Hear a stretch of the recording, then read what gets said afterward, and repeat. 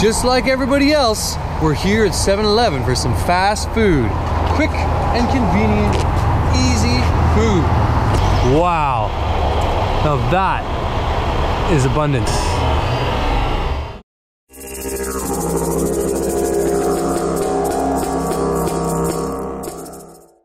Hey everybody, my name is Yara Willard, and today I want to talk to you about one of the most nutrient-dense superfoods on the planet.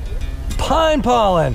Whoa, it's pine season and the pollen is ready to go. So join me as we learn about how to identify this plant, different ways to use it, ways in which we can make it into medicine, and all kinds of other fun and interesting facts about pine and the pollen. Come along. So where do we find pine? Now, in the part of the world that I live in, most of them are actually planted in people's yards. So it's a bit of an urban forage, or we can look into park areas where we might find all different kinds. This one here is called shore pine, and it's also known as lodgepole pine. It's one of the first ones to bloom. It's got a little less pollen in it than the white pine, which is the other predominant species in the area, but it is one of those easy to harvest. Often you'll see it in areas like this in urban landscapes where people have used it for decoration. And yet this is one of the most nutrient things we have. So I like these ones because they're quick and easy to harvest, and they're all at low levels where you got lots and lots of pollen to go from. How do we pick this plant? Now, because I want to be really nimble with both my hands, it's best to have some kind of container in which I can not have to hold on to. So I have a bag here and I can put this into it and hold it like that, or I can just take my bowl and stick it right in the tree like this. Wow. And then pick into it. When we're picking pine pollen, we want to pick the male catkins. They're the parts like this that release all of the pollen. It's easy to just grab them from the base and pull them up. Either pull them right off the stem, or we can take another option of snipping the whole top off like so. Previously, I used to put a paper bag around them and bang the paper bag in order to pull all the pollen off so I could come back to the same tree. But it's so abundant that I realized it's a much faster technique to just grab them and pull.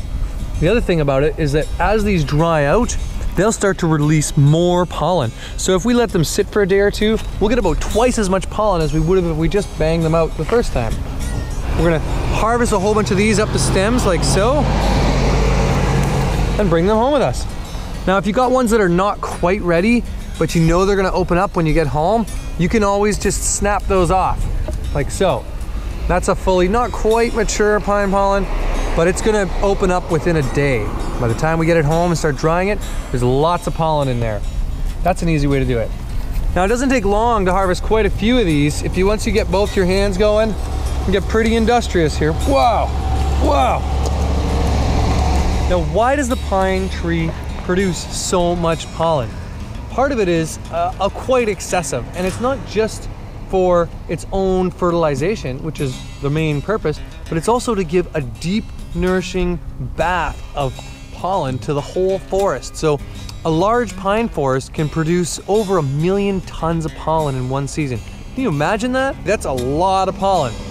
This superfood alone, if we were to live off of this for the 2 weeks that it's in season, it'd be a full regenerative detoxification cleanse for the body that's gonna uplift and bring us to a higher level of nutrient function. But what we're gonna do is we're gonna harvest enough to be able to start eating this and have this for a longer period of time. Now, as a food, this is a very strong nutrient. It is chock full of minerals and vitamins, as well as full complete protein and lots of essential fatty acids, as well as a ton of antioxidants and flavonoid groups and steroidal building blocks. Some of the antioxidants and bioflavonoid groups that are really potent and important to note are things like resveratrol, which we call reversidol because that's kind of what it does in the body. It reverses all kinds of oxidative damage. Things like MSM, which is an antioxidant, anti-inflammatory sulfur-based compound that'll help with joint inflammation and other kinds of inflammatory conditions in the body, as well as SOD, which is superoxide dismutase. This is a free radical scavenger that helps with our organ systems, but also works with repairing our DNA and DNA structure, which is something I think is really important right now, especially as we move into an age of pollution, where we have a need for more resiliency on this planet. We have a lot of toxic compounds, including radioactive isotopes, heavy metals, various toxins that need to be pulled out of our body, and pine pollen is one of the best things to help do that. Pine pollen has glutathione in it, which helps get our detoxification channels working so we can flow and move those toxins out of our body.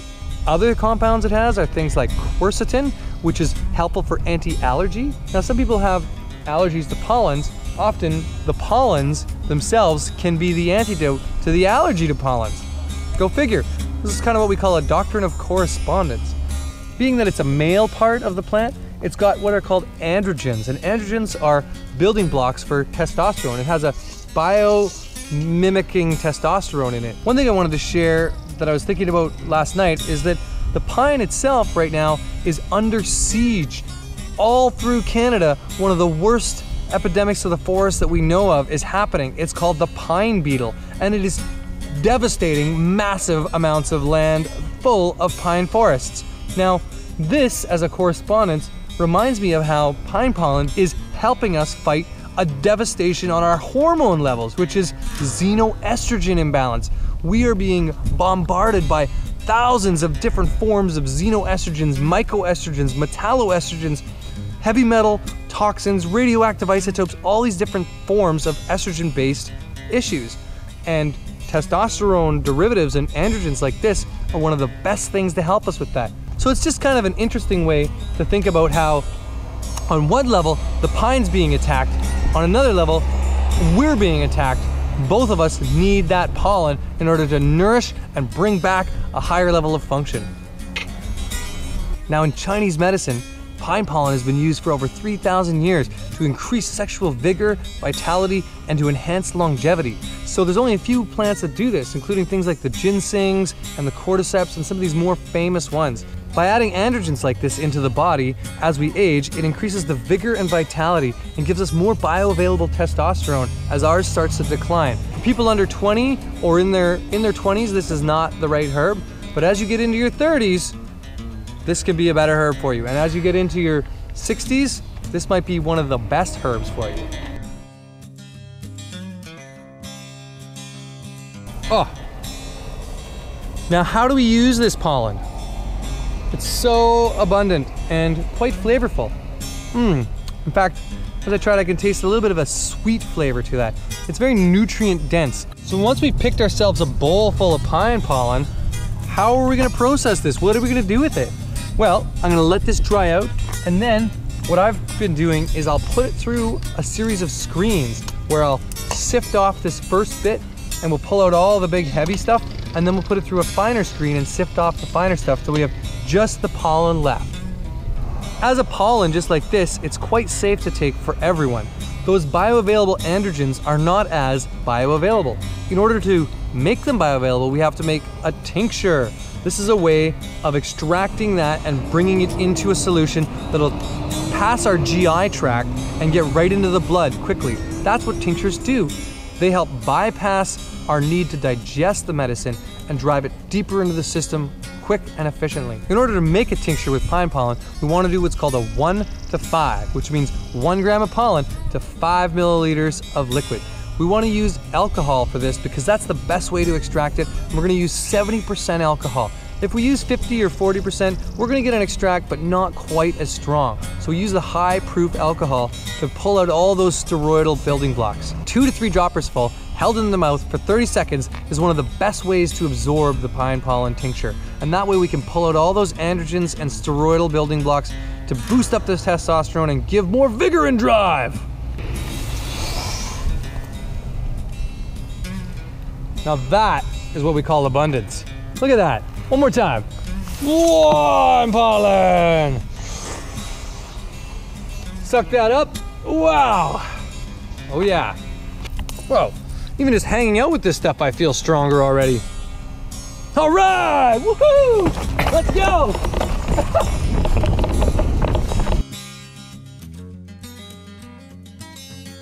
Now this one is an awesome type of tree. You see how different those are from these kind that we have?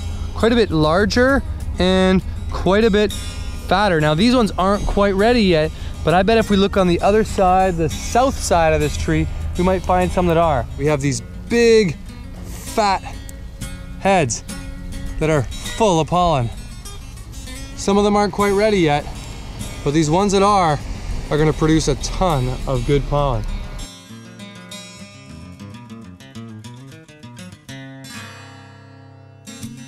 You know what my favorite thing to do with pine pollen has been?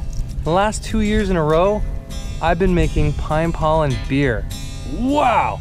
Now that is good. Now, my theory on this is that if the alcohol helps bring out some of those bioavailable androgens, I think fermentation would do an even better job of slowly maturing them and making them that much more potent. So we call this berserker beer. And actually, if you look back in history and we see hops, which is what's used to make beer, was one of the very first plants to ever be standardized.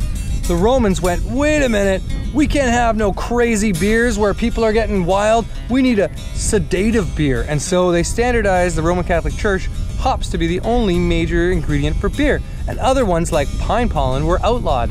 Nowadays, as we have the ability to do what we want, a little more freedom, we can start to experiment again and make things like pine pollen beer.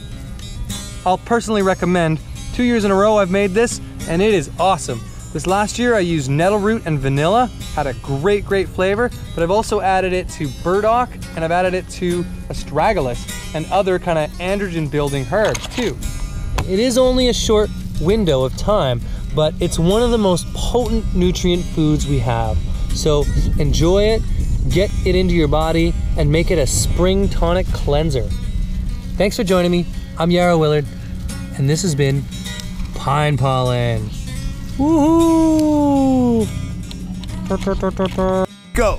Thanks for checking out our video today. I hope you learned a little bit about pine pollen. This is one of my favorite herbs, super nutrient dense, amazing spring tonic food that's available for 2 weeks a year, and it's just abundant like crazy. So get out, find it, enjoy it.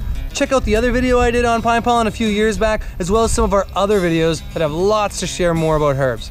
Thanks for joining the herbal community, and we'll see you again soon.